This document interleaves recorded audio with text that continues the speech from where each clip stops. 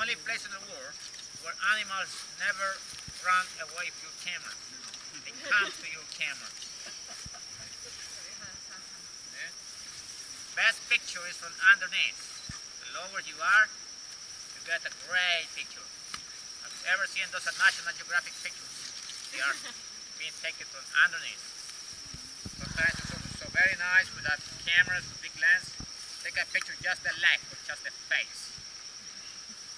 This is a National Geographic picture. This is a very old male by the size, but you know, also it's a very good shot. It's not possible to see any more running rings when they are younger than 60, 50 years. You can see a running ring, plates, when the older is small. We will say nearly 100 years old.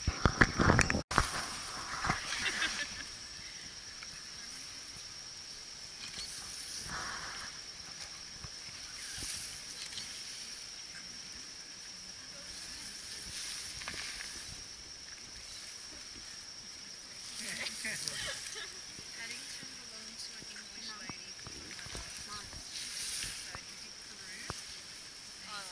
See already, he started moving. He's climate to nature. So this is at least full speed already. Right? Wow. Right? Land tortoises, they move a very short distance. They start moving like sometimes 20 yards, and then they just have a break. Relax a bit, and then keep moving. So you don't get much strong muscle to support that heavy capraise. Then they move very slow.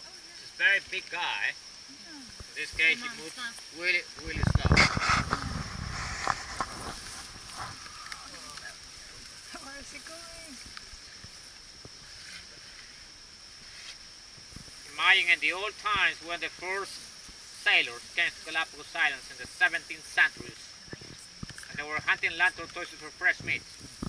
They had to move with those guys down hills, about at least 8 kilometers way down from here. There was a lot of work. That's why they were used to collect females.